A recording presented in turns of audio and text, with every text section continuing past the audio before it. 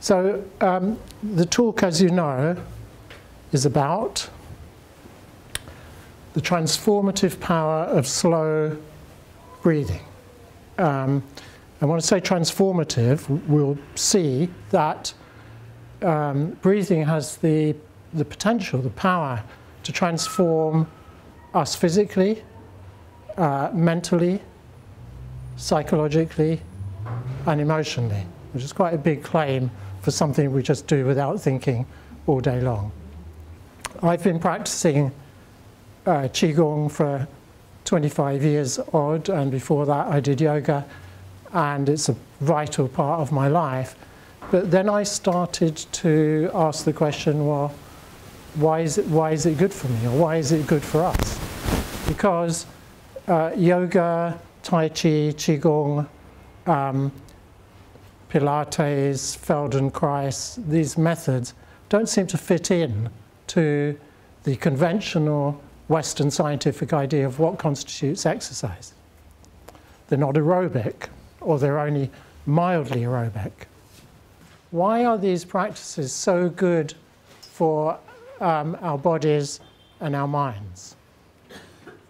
Well, one answer is, who cares? I do it and I feel great, so why do I need to ask this question? But I think knowing more about this subject is interesting, and that it can feed back into and deepen our practice when we understand some of what's going on.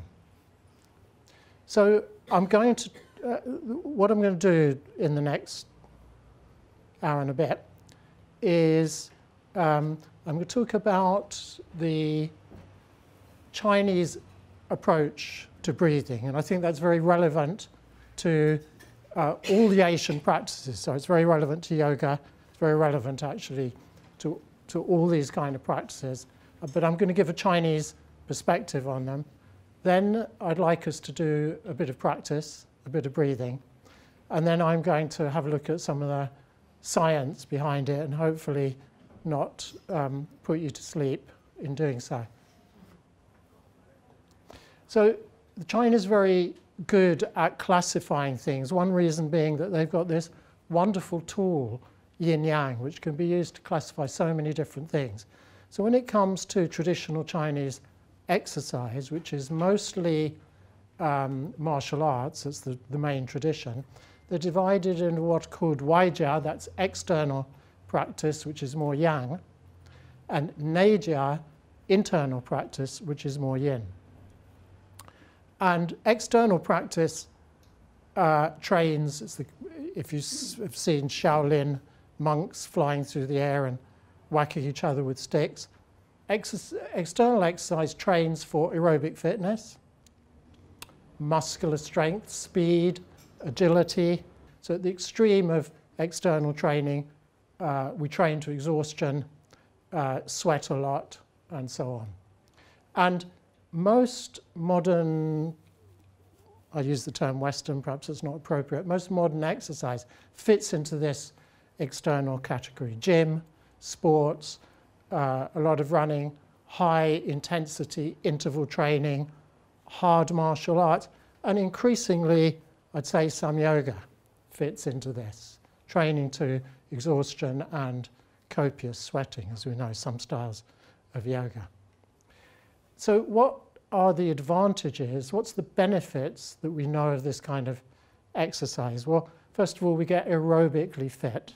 So we don't get particularly aerobically fit with the internal practice. Good muscular development, and if we bother about what we look like, can help us get very defined muscles and a fit-looking body. It has a rapid and reliable effect on moving qi and blood. So what that means in Chinese terms is it rapidly promotes circulation. But it's a little bit more than just blood circulation. So I'd like to introduce you to the idea of stagnation.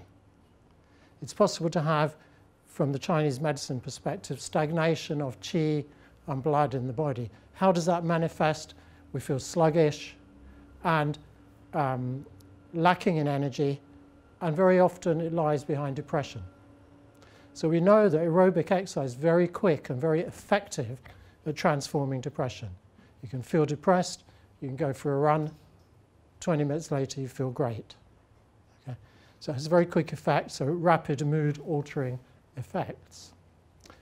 What are the disadvantages of external practice? Well, it's easier to do when you're young. It tends not to be a lifelong practice. In the Chinese tradition, when you're young, you might do hard martial arts. By the time you get to about 30, you get so many injuries that you transform into internal martial arts, which I'll talk about. I'll explain what that means. You can't do so much hard external exercise when you're injured or sick. They have a high risk of injury. Many people who go to gyms, who run, who do some of the more extreme forms of yoga get injured. This rapid qi and blood moving and mood altering effect tends to be short-lived. You have stagnation, you go for a run, you feel better. After a few hours, stagnation reasserts itself. In excess, external exercise harms the health, injures the weakens the immune system, and it can become addictive. Now the internal practice, or the Chinese call them the internal art. So in the Chinese tradition, this includes practices such as Qigong. I'm sure everybody's heard of Tai Chi. The other two that belong to internal practice are called Bagua and Xingyi. I won't go into any detail about them. And the internal practices also embrace yoga, which the Chinese call Brahmin Qigong, Pilates, Alexander Technique, Feldenkrais, and more. So I imagine most people here, what we've seen, do internal practice. So what does it mean? What is special about this idea of internal practice? Well, from the Chinese point of view, the heart of it, the essence of it, is the cultivation of three things.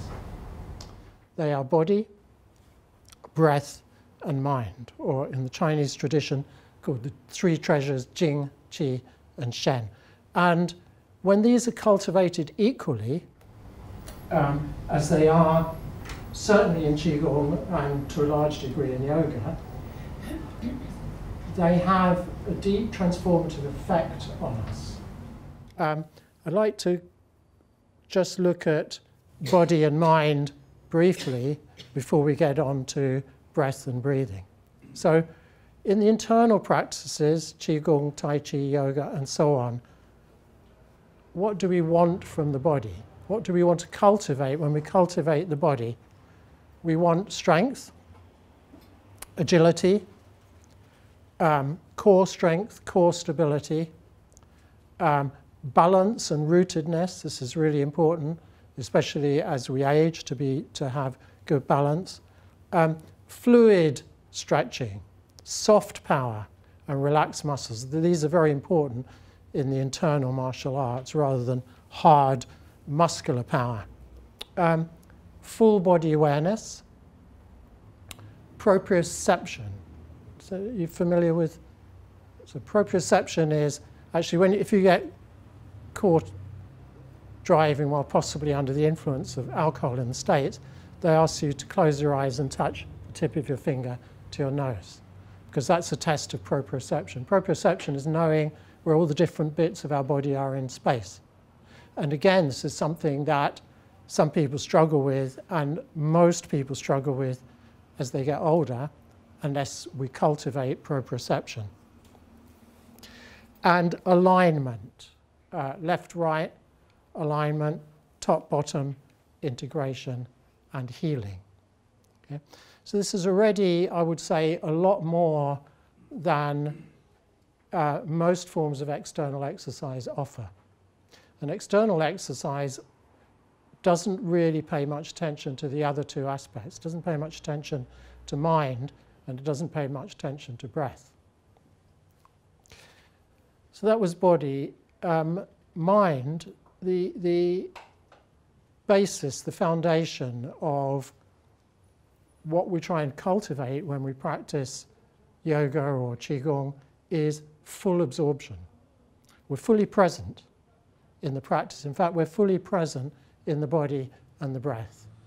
We're not in a gym, running on a treadmill, watching a film, thinking about what's going to happen next, or what happened before, or what we should have said, what our next meal is going to be. The mind is wrapped up, absorbed like water in a sponge into the breath and the body. That's the minimum requirement. A Tai Chi Chuan classic from somewhere between the 12th and 14th centuries says, once set in motion, the whole body is unified and must be light and filled with spirit. Spirit here means mind, awareness. And B.K.S. Iyengar, the famous yoga teacher, says health is awareness, not physical fitness, which flows like a river in every part of the body. So, internal practice. What are the advantages? We've mentioned several of them. Strength, physical strength, which we need to cultivate and maintain right through into old age. If we lose strength as we get older, then our life declines significantly. Our ability to carry out normal functions declines. Core stability, balance, and the Neja internal practices have a more profound effect on mental calm and stillness. They cultivate it so that instead of, there's some seats over there, some chairs.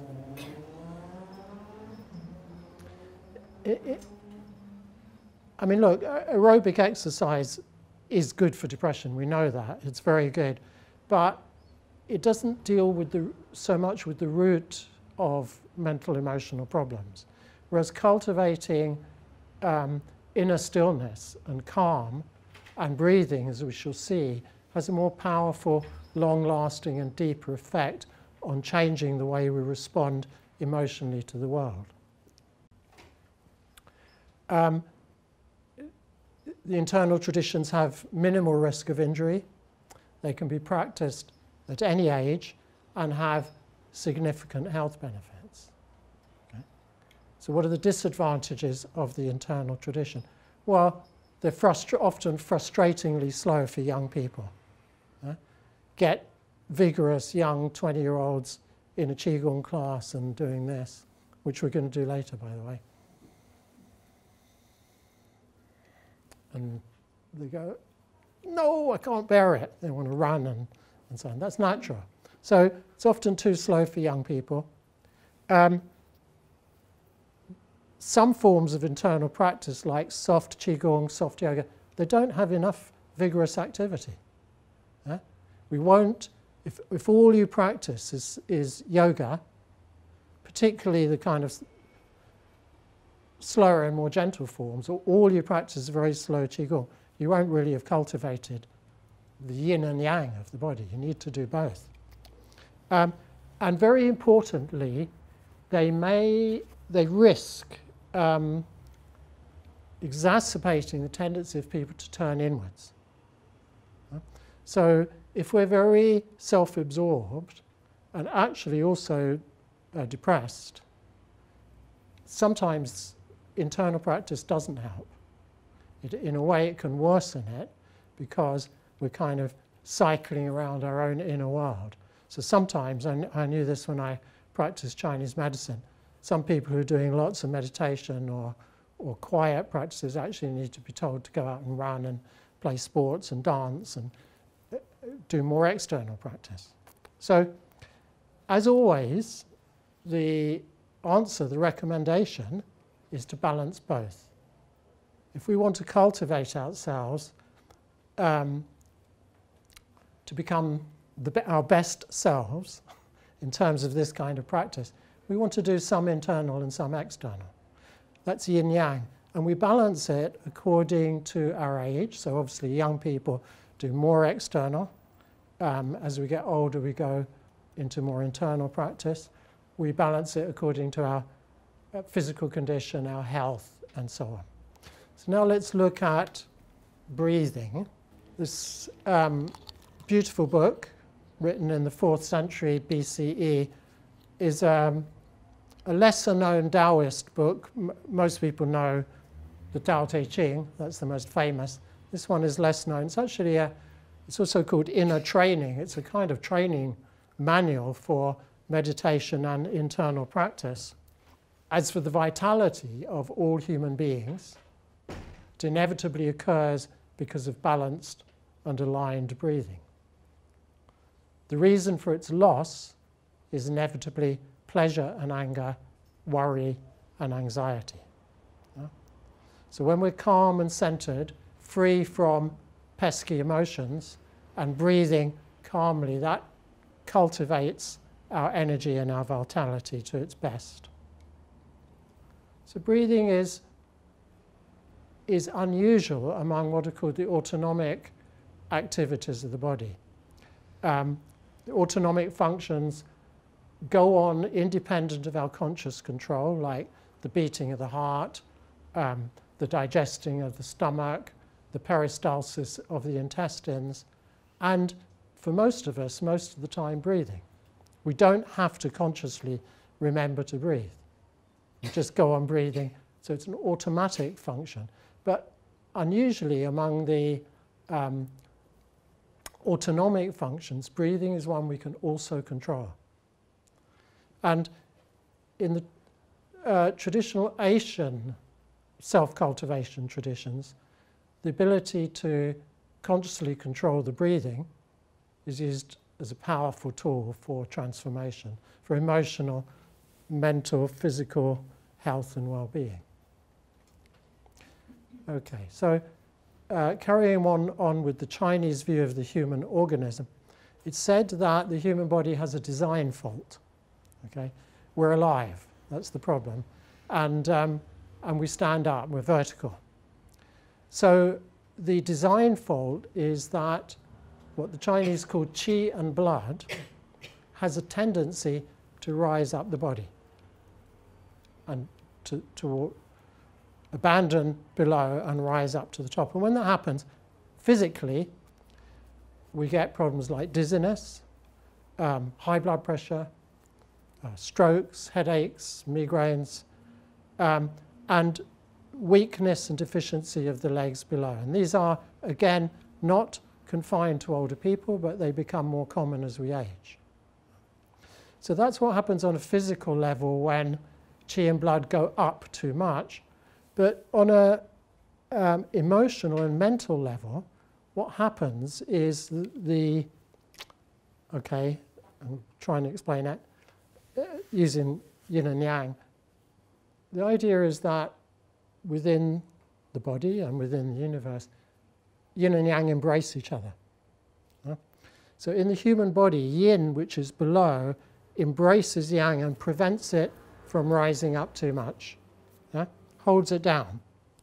And this has a particular relevance to the emotions because, I don't know whether this is getting too Chinese medicine and wacky for you, but it's the relationship between the kidneys, which embody the idea of water, and the heart, which embodies the idea of fire. So the kidneys dominate below. If the lower energy is strong, it prevents the fire of the heart from burning out of control.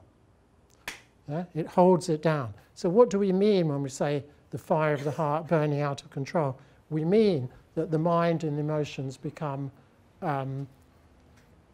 unstable, unanchored. So that gives rise to symptoms like anxiety, excessive thinking, worry, nervousness, insomnia, very importantly, restlessness, an unstable spirit, an ungrounded spirit.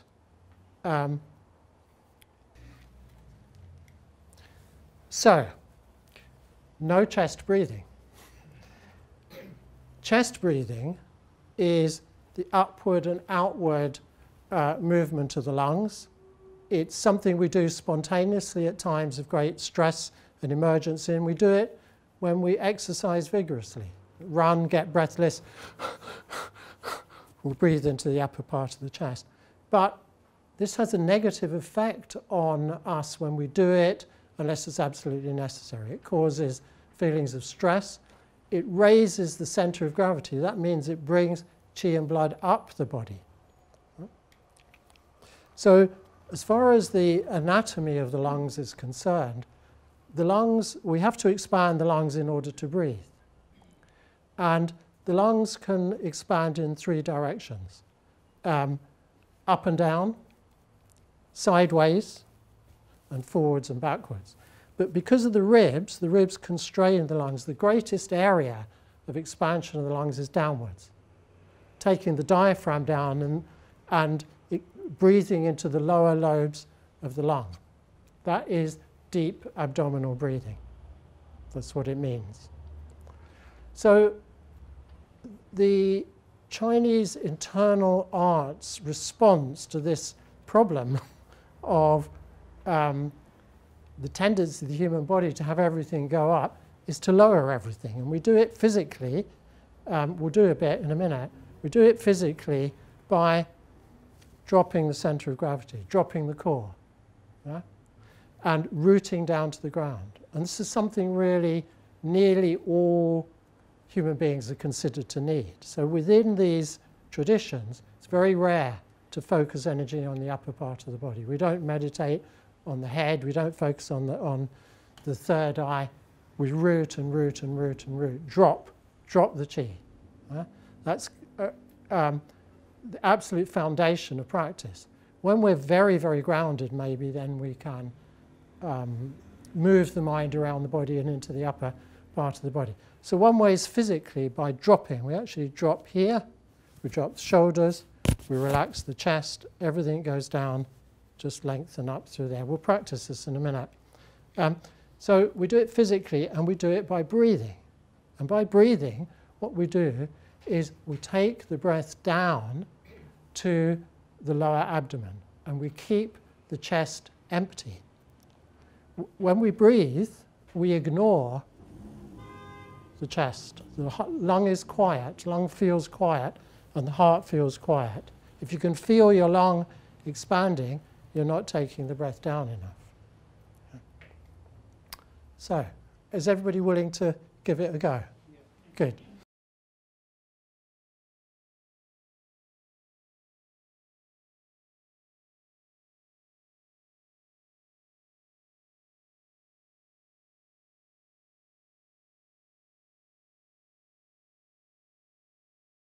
Okay, so what we just did, the first bit, the breathing, is now used very, very widely in all kinds of situations, including increasingly in the world of psychiatry, in the treatment of severe problems like post-traumatic stress disorder, ADHD in children, for survivors of trauma, for survivors of sexual abuse and physical abuse, to kind of reset the organism in ways that I hope to be able to explain to you. Okay. Anybody experience any particular effects? Hot. Anybody else feel hot? Okay. So that's a mystery, isn't it, that I'm going to try and explain. Why should breathing make us feel hot? Because it does, often. Okay, so science. I have no science background, and I tell you, it was a real struggle trying to make sense of this stuff. I kept reading incredibly complicated research papers where I had to look up every other word and still didn't understand it. But I've done my best. So we're going to look at 3 aspects of breathing: nitric oxide, carbon dioxide, and heart rate variability and the autonomic nervous system. And they are in ascending level of importance. So I don't know how important the nitric oxide aspect is, but it's really interesting.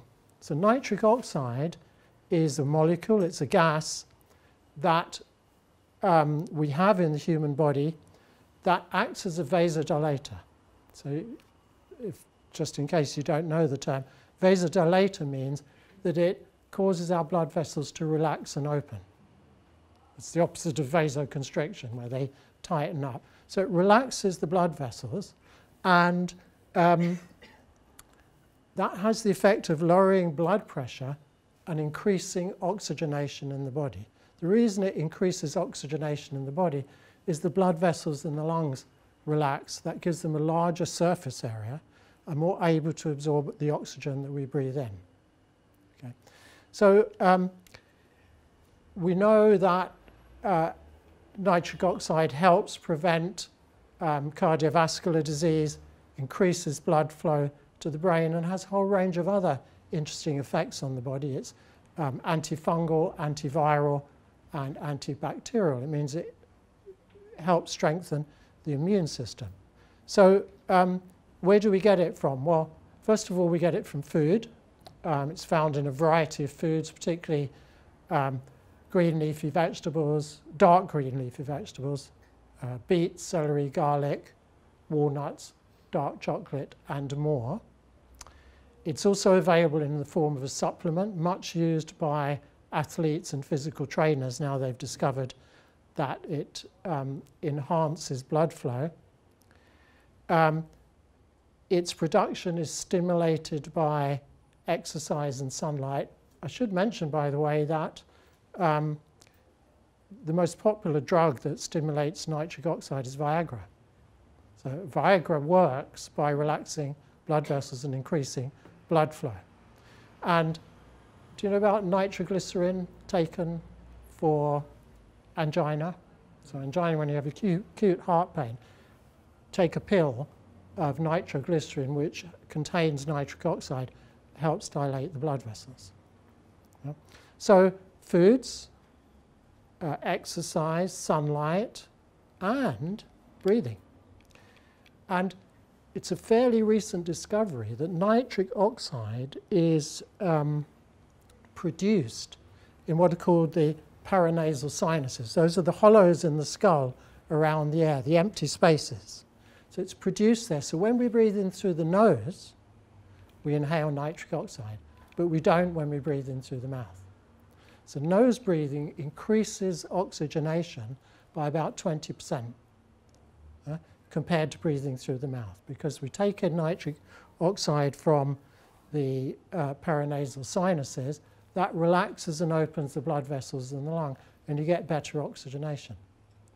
But what's really interesting, especially for you yogis, is the Swedish researchers who first discovered that nitric oxide is produced in the sinuses also discovered that when we hum, the production of nitric oxide increases 20-fold. Yeah. So what's the most common form of humming in the yoga world? Can you feel that nitric oxide producing? And then we inhale it. Huh? And incidentally, this kind of humming is also very good for curing sinus disorders, blocked sinuses, and so on. Secondly, carbon dioxide. So if you say to people, breathe deeply, it's good for you. People who don't really know what they're doing are most likely to, okay, that's called hyperventilation. And we do it when we're stressed, we do it when we're anxious.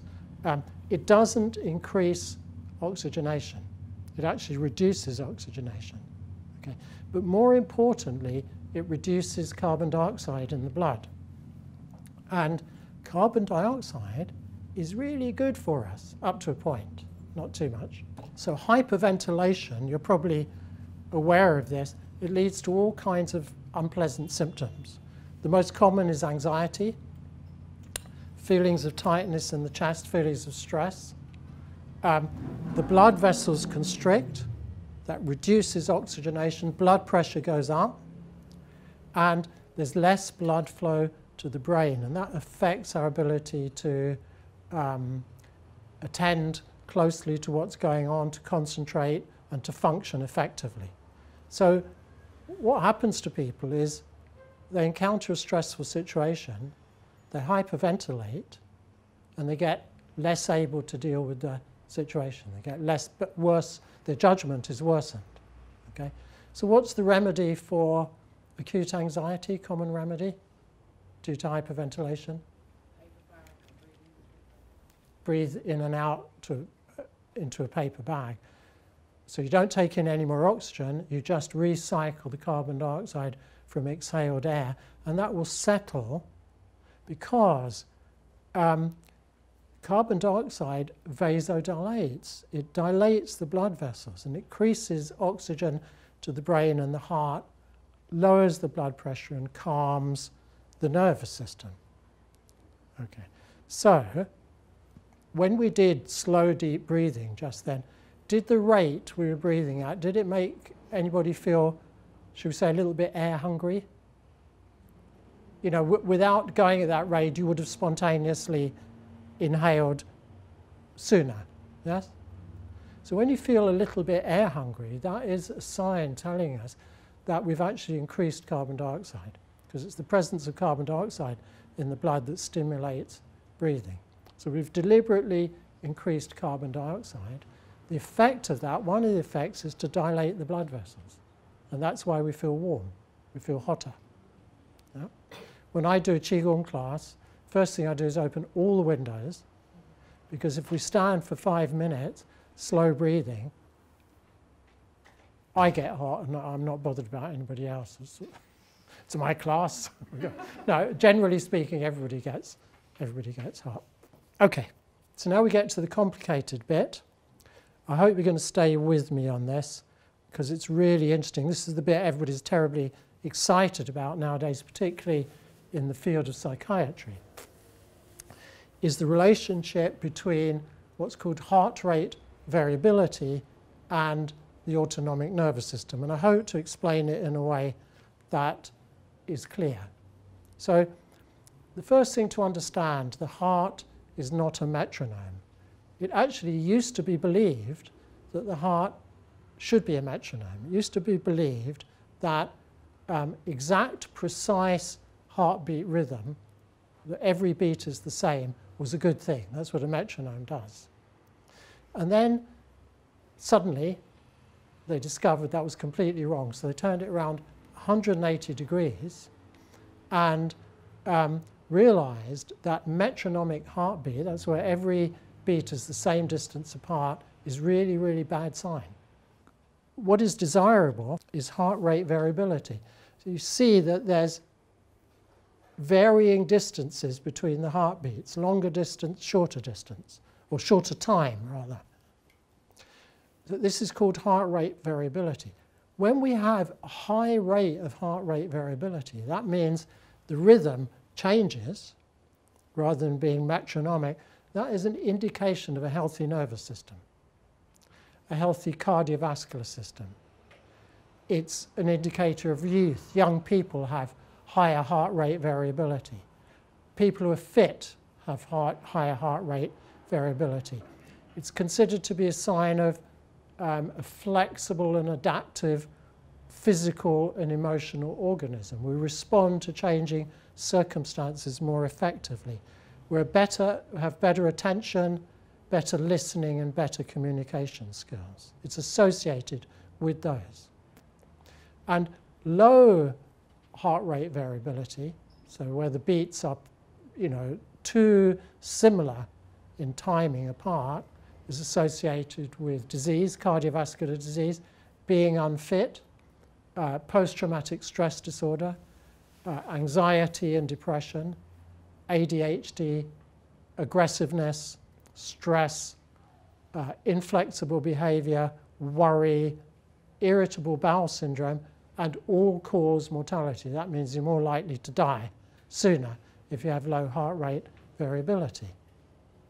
And This is because the heart rate responds to and is an external indicator of the state of the autonomic nervous system. So some of you be very well up on the autonomic nervous system, remembering everything you learned at school, and some of you perhaps have forgotten one or two things. I'm just going to explain a little bit about the autonomic nervous system. So the autonomic nervous system is divided into two branches. A yang branch, which is the sympathetic nervous system, and a yin branch, which is the parasympathetic nervous system. And let's talk first about the yang branch, the sympathetic nervous system. This is traditionally known as the fight or flight response. So when something, even when a car backfires in the street, we'll go into sympathetic nervous response. Or we hear a bang, maybe a car crash, or somebody threatening comes towards us, or we're walking in the mountains and we meet a bear, we'll instantly, without thinking, automatically go into sympathetic state. Our heart rate will increase, our pupils will open so we can see danger more clearly, our stress hormones will go up, the blood vessels will contract, we'll breathe faster, and we'll become hyper alert to danger. That is one way of describing it. That's absolutely true, but it's wider than that. When we experience stress in our lives, we go into sympathetic state. We might deliberately go into sympathetic state when we are excited or want to be excited. When we go to a movie and it's really exciting, we'll go into sympathetic state. Our heart will speed up. You can feel it. Our blood vessels will contract. When we challenge ourselves to do difficult or dangerous things, we go into sympathetic state. But, so that's all good. It's a protective mechanism, and it's an enjoyable thing if it's not out of control. The problem is that the sympathetic state goes out of control. It becomes a pattern. And pathologically, if we are in excessive sympathetic state, we're experiencing constant stress, fear, anxiety, defensiveness, worry. We find it difficult to get close to people. We have poor judgment, poor reasoning. We feel threatened. We have a freeze response. I'll talk about that again in a moment. We experience post-traumatic stress disorder and flashbacks. That's what happens when we have our organism is set excessively in the sympathetic state. And that's how a lot of us are. A lot of people are. People say it's modern life that gets us like that. It's probably always been that. We have a tendency to be in that kind of state. And it's really bad for us because when we're in the sympathetic state, it's designed to, it's often described as like the accelerator in a car. It's designed to burn energy faster, to give us stimulus. That creates inflammation and causes cell damage due to free radicals. And if we're stuck in the sympathetic state, or we spend too long in the sympathetic state, the body's ability to repair cells can't keep up with cell damage. And this kind of low-level inflammation is now increasingly understood to underlie most of the serious chronic diseases, heart disease, strokes, dementia, cancer, and so on. Okay, that was the sympathetic. Now we have the parasympathetic, the yin branch of the autonomic nervous system, also called the rest, relax, and digest branch. And when parasympathetic nervous system dominates, our blood vessels relax and open, heart rate and blood pressure go down, the immune system is enhanced, the body is in a self-nourishing state and a repairing state, anti-inflammatory pathways are activated to counter the negative inflammatory effects of the sympathetic state. So the mind and body calms down, and we spontaneously feel safe. We have feelings of trust, safety, relationship, closeness, affection, and enhanced flow states. So I just want to digress for a moment and just mention a guy called Stephen Porges, I'm not quite sure how you pronounce his name, who is the originator of what's called the polyvagal theory. Vagal refers to the vagus nerve, the really important vagus nerve that runs from the brain right down, wandering, vagabond nerve, wandering down through the body, through all the main organs of the body, sending messages between the brain and the body, and even more sending messages from the body to the brain. And he's tied the vagal nerve to our evolutionary defense systems. So what he says is that the most primitive defense system, which is reptilian, comes from the evolutionary age of reptiles, is the freeze response. So we've got a pond in our garden, we have frogs, we also have cats. When the cats catch the frogs play dead. Yeah? So lots of reptiles do that. But we've got that reptilian response in us. So quite often, probably all of you read about accounts of women being abused by Harvey Weinstein. What commonly happens in those situations, some women will just slap him round the face and walk out. But a lot of people in those situations of sexual abuse or threat go into freeze response. Yes? They're paralyzed. They don't know what to do. They can't run away. They can't fight back. Huh? It'll happen when, when the London Bridge attacks. Some people see the situation quickly and run. Other people just stay frozen. So Porges says he has a lot of clients as a psychiatrist, a lot of clients who have been abused and feel a deep sense of shame that they didn't respond by fighting or by fleeing. And he says to them, look, you responded in the best defensive way you could. You're not strong enough to fight. You couldn't flee, so you did the only thing open to you, which is freeze. You should be pleased. It's a very reassuring thing to say. Okay. So evolutionarily then, mammals developed the sympathetic nervous response. That's fight or flight.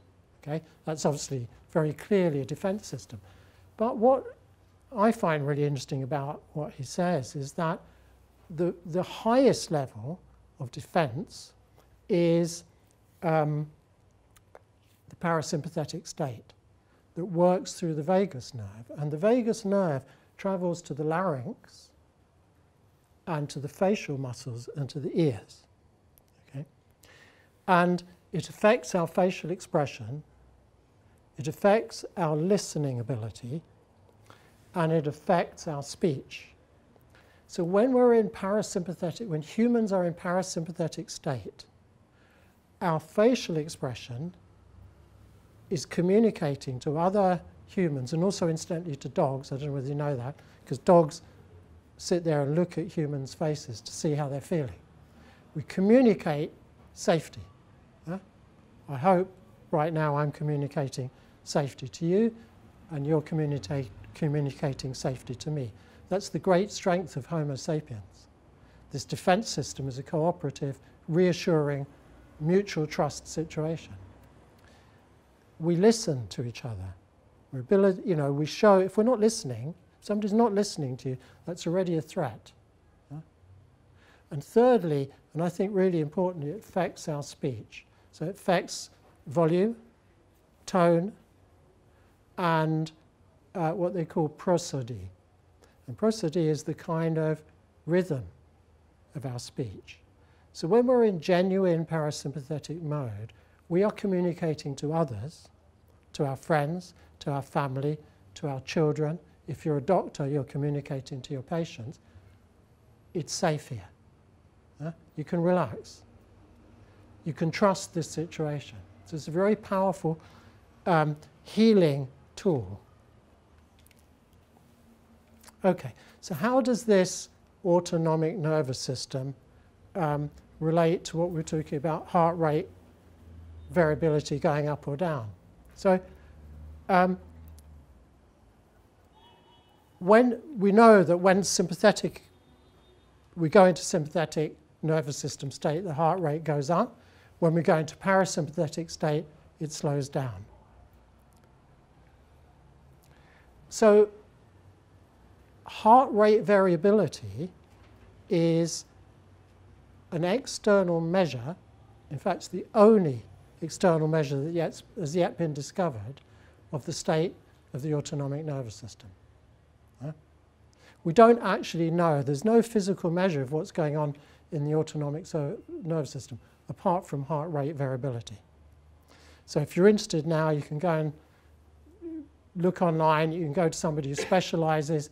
You can go and do biofeedback heart rate variability. You can see your heart rate variability on a screen, and you can play around with what improves heart rate variability, and that's improving your sympathetic, parasympathetic flexibility.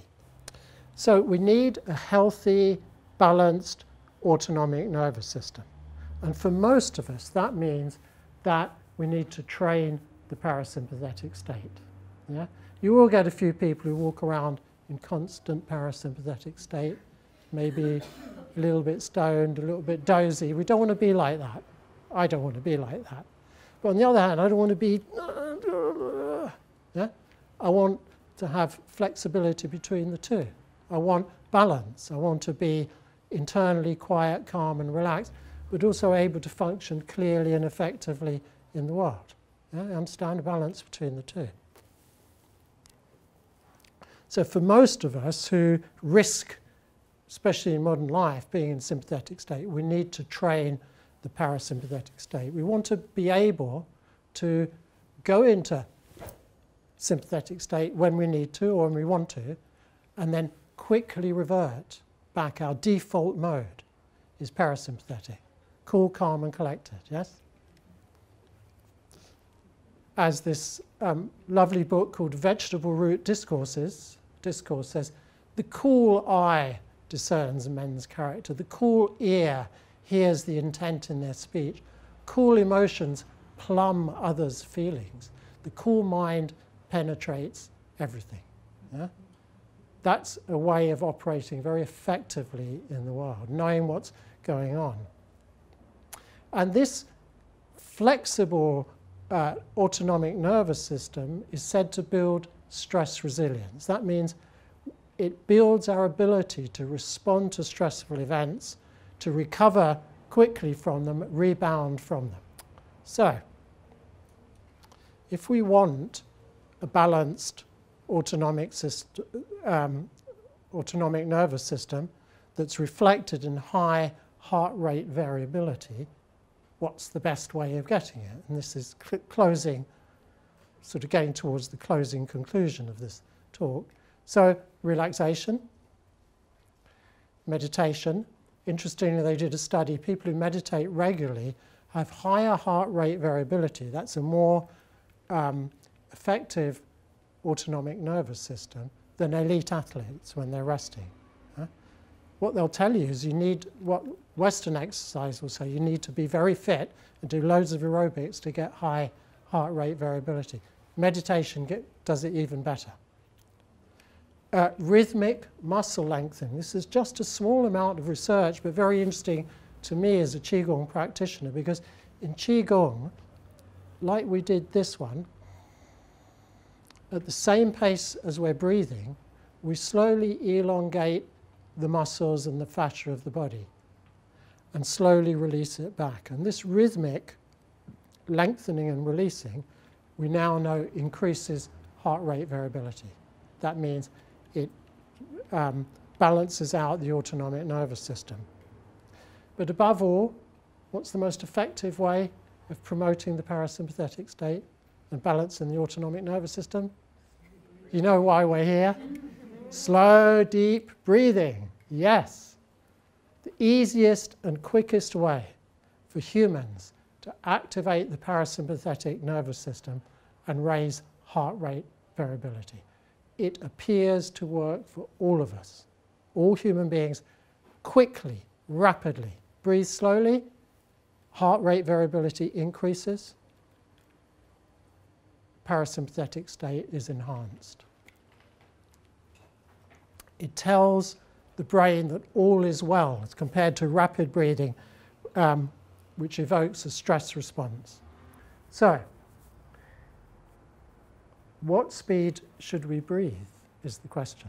If we talk about slow breathing and the parasympathetic response, what has been discovered through lots of different pieces of research, initially starting with research into yoga breathing, that was where all this research started, is that when we slow our breath down to between 4.5 to 6 breaths a minute, what happens is we enter what's called a coherent state.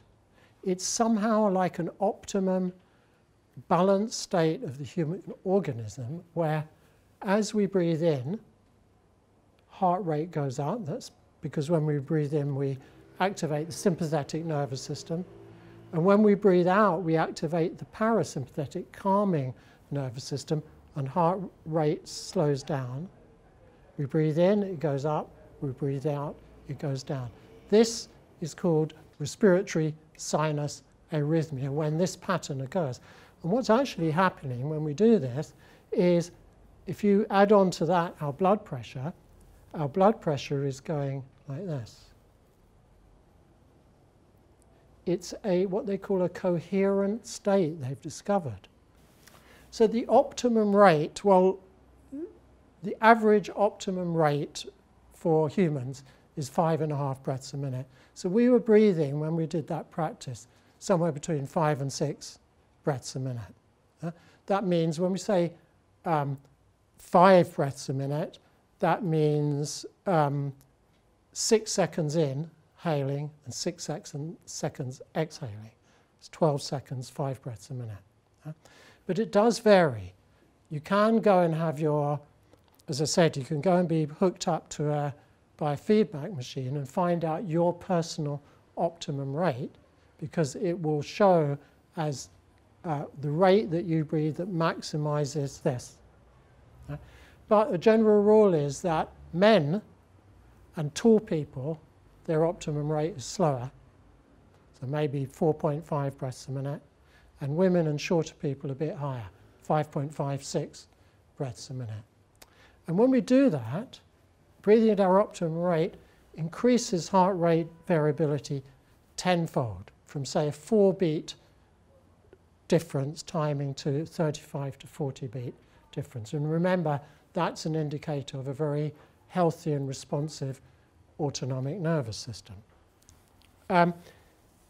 If we want to further stimulate the parasympathetic nervous system even more, at the risk of getting a little bit dozy, a little bit too peaceful, we can exhale against resistance. That means we can sing, we can play the didgeridoo. It's always said about the didgeridoo, the people who are playing it have much more fun than the people who are listening to it. We can chant. So it's really interesting when they've done research on monks chanting, they're usually chanting at around 5 or 6 breaths a minute, naturally and spontaneously.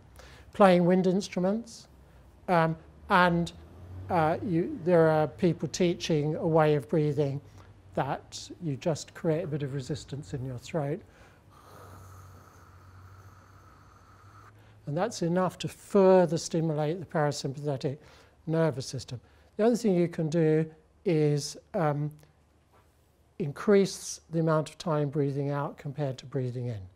Breathing in, the sympathetic is activated. Breathing out, the parasympathetic. That's why we sigh. Huh?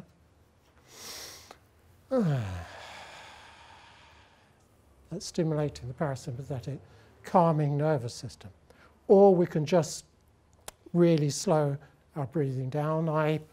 When I do standing qigong, I've timed it, I can get to about 3 breaths a minute, but some yogis go down to 1 breath a minute.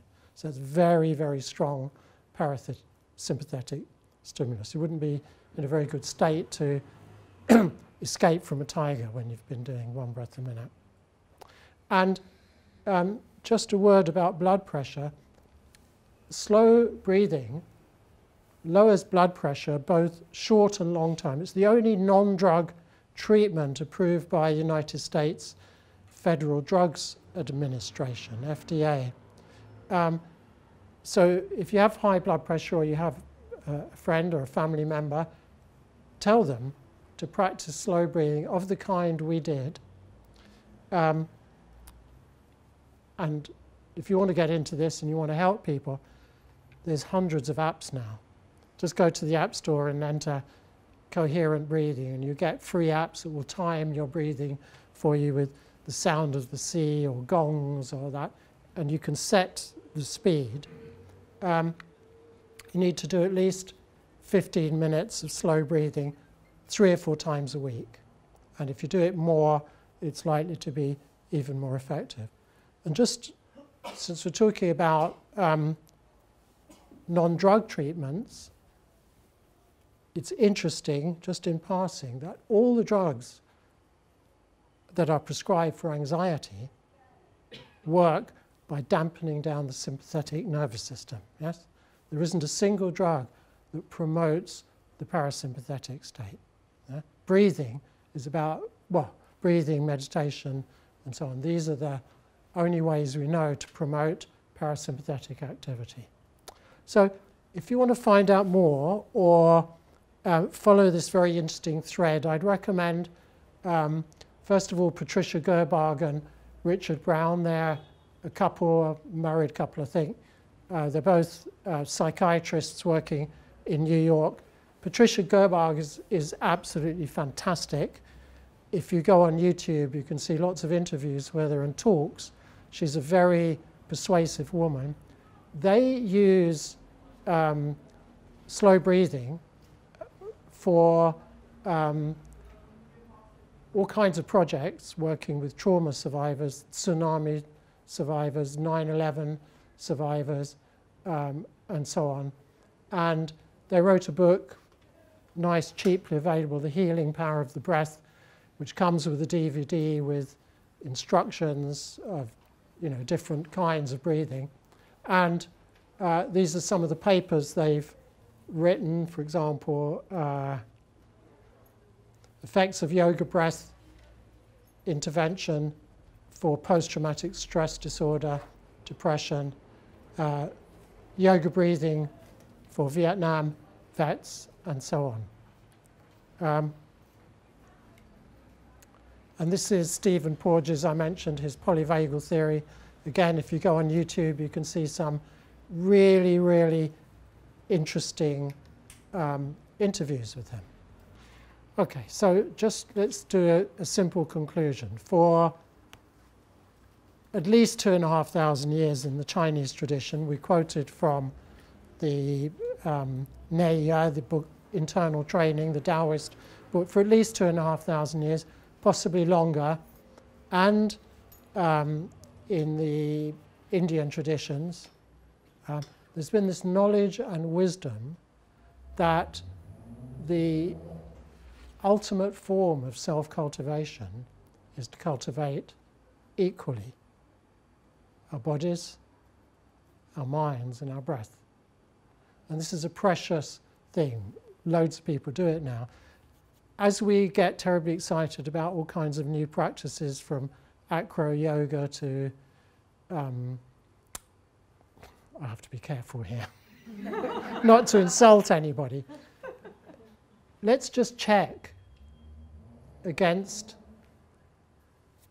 this wisdom knowledge. Are we actually cultivating body, breath, and mind equally? Or are we allowing our yoga practice to just become a form of physical training without cultivating mind and spirit and without cultivating breath? And the magic is delivered, the evidence seems to be the magic is delivered when we combine all three. And particularly what I've tried to emphasize tonight is the importance and the wisdom of traditional methods of slow breathing. Thank you.